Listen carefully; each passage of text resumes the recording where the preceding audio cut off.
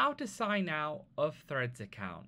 This is going to be the same process whether you're on the Threads app on your Android or iOS devices like the iPhone or iPad. The first step is to get to your profile, so click the bottom right hand corner with the person icon, then click the top right hand corner on your profile page where you see the two little lines there. That's going to bring you to settings where you'll see log out in the middle of the screen there. Click on log out once, then click on it again where you see the red one come up. Sign out and log out mean the same thing. Then on this page here, you can log back into your Instagram Threads account or switch accounts by clicking the bottom part there.